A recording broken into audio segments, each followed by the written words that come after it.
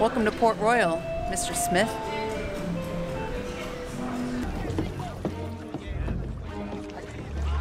What? Hold up there, you! It's a shilling to tie up your boat at the dock. And I shall need to know your name. What do you say to 3 shillings? And we forget the name. Welcome to Port Royal, Mr. Smith.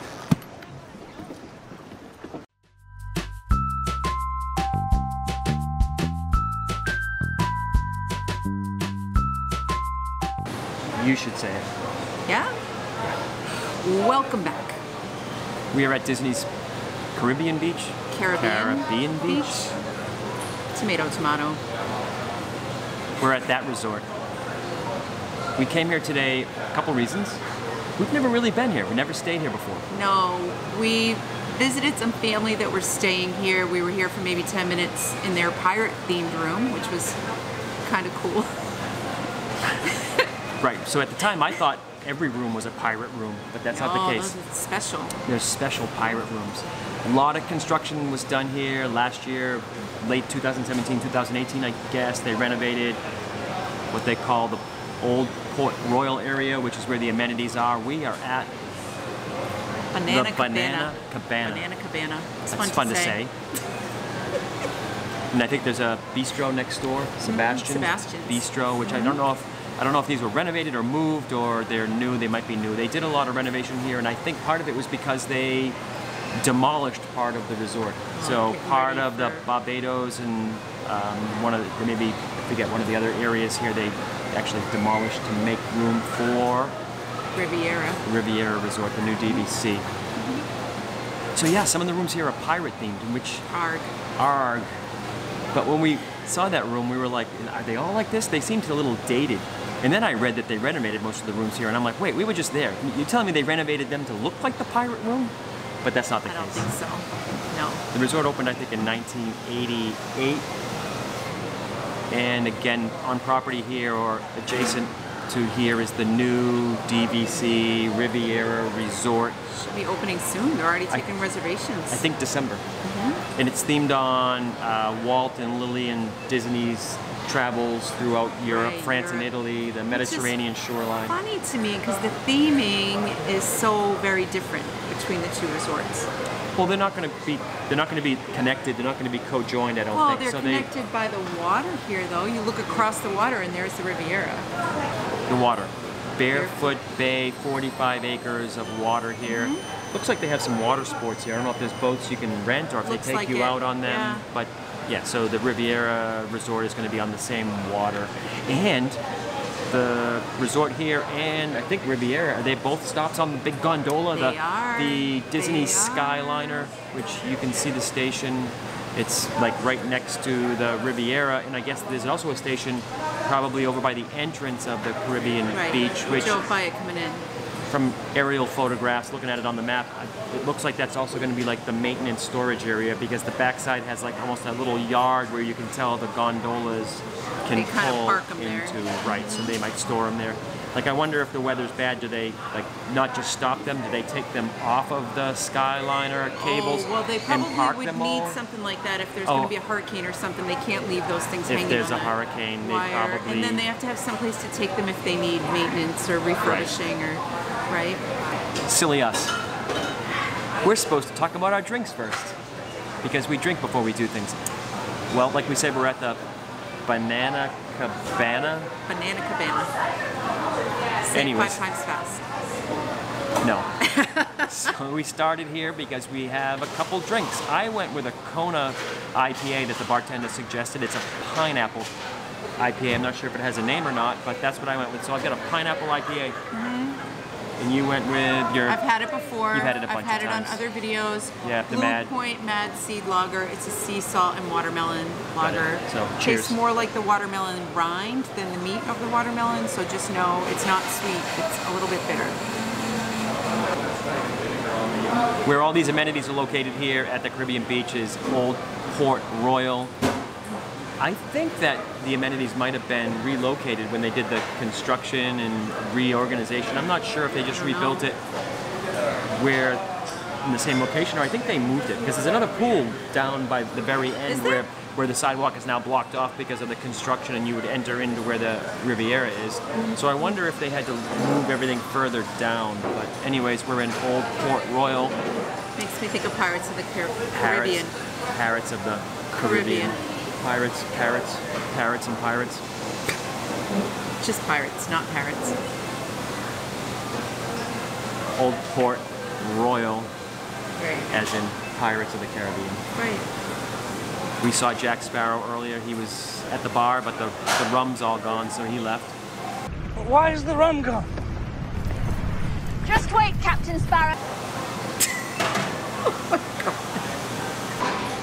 So I assume this area where the amenities are, that's called Port Royal, maybe it's spelt differently, but maybe it's supposed to be themed after the Port Royal, the famous pirate Port Royal in Jamaica, which is where Kingston Harbor, 1600s, known as the most wicked city on earth at the time. Really? Wicked. Because it was just, well, first of all, actually, so it was, in Jamaica, it was right along the Spanish shipping routes when England took possession of Port Royal or Jamaica from the Spanish. They realized that they were now surrounded by the Spanish Navy, so they encouraged privateers or pirates to, in the name of the king, attack the Spanish shipping trade. So at the time, Spain had colonized South America, and they were shipping all of their pillaged treasures. Gold and artifacts and gems and jewels were all being shipped out of South America, and the ships would stop, I think, in Havana Harbor because it was secure, and then travel back to Spain, and the pirates would attack them after that and take all their loot to Port Royal, which at one point made Port Royal the center of more wealth than the most wealthiest trading spots around the world and in Europe. Interesting. These are the fun facts, folks. He's full of them. It was known that, like, in its heyday, an average pirate would spend in one night in Port Royal what most people made in a year. And 1 in every 4 buildings in Port Royal was either a bar or a brothel. It's not like that here at Disney's Port Royal. Not at all.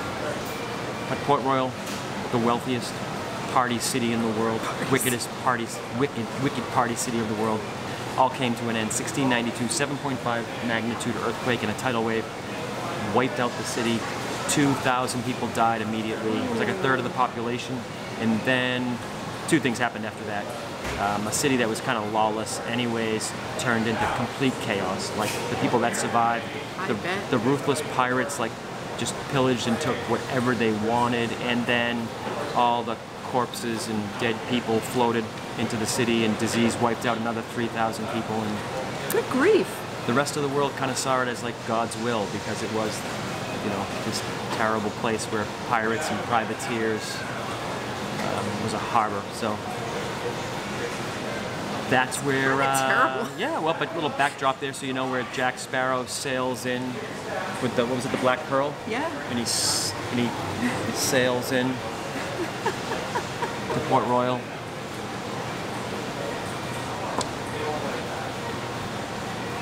That's terrible. It's a downer. A major downer. Hopefully that doesn't happen here. I mean, there is water, but no pillaging that I've seen. Oh, Disney does their share of pillaging. I did not. I can show you my bank account.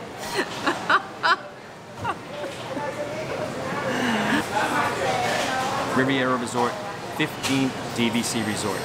Crazy. Crazy. I'm pretty sure I remember when they built the first one, right? The old Key West. Because your parents bought in. My parents bought into the very first DVC. Back then they just called it the Vacation Club. Vacation Club, and they were trying to get people to join. Nobody would join. They used to give you a free length of stay pass for everyone in the room. for everybody that stayed with you on your reservation. Those for all were the the parks. days. Yeah, they don't do that anymore. But I also read, fun fact, that when they built this one, while they're building this DVC, that if you buy resale DVC, meaning you didn't buy your DVC directly from Disney, right, that you can only use your DVC points for the first 14. So like the new DVC resorts they build starting with this one, you can't book points there if you have resale and didn't buy direct from Disney. Really? So maybe that's true, maybe it's not, maybe they'll change it, but if you heard anything, let us know. But that's what I read. Well, I know they've been restricting some of the perks that you get as a resale purchase as opposed to buying direct from Disney. Yeah. Interesting. So I wonder if they're trying to eventually try to squeeze out. There's flies here in the Port Royal. It's crazy. There's pirates and flies. Right. So I wonder if they're trying to squeeze out resale. Interesting. So good deal. We'll see what happens. So Riviera Resort, I think 300 rooms. They have a new level of room too. They have those, what do they call them, tower studios or something that only sleep 2 people. Oh. Whereas conventional DVC studios sleep up to 5 people. So only 2 people, but are they in a location that's like more desired, or are they are they more efficient and cheaper points, or are they more points? I think they're cheaper points. Oh, well, that would be good if you're only a couple and you don't need it. So a while back we went to Coronado Springs and we saw the Destino Tower. Yeah. Haven't been there since it opened, but one of the things we saw or read about was the rooftop restaurant, yes. which must be a little bit of their new theme because the Riviera has a rooftop restaurant as well. Topolino's, I believe. Topolino's Terrace. Rooftop, signature dining. You can see the fireworks from Epcot there, which is similar to the whole theme and what they sell. The what is it? What's the tapas? Toledo at Destino. Right. And so Topolino is the Italian term for Mickey Mouse. I read that, which is bizarre because it doesn't sound anything like Mickey Mouse. Well, it's not in English. It's I know, but still.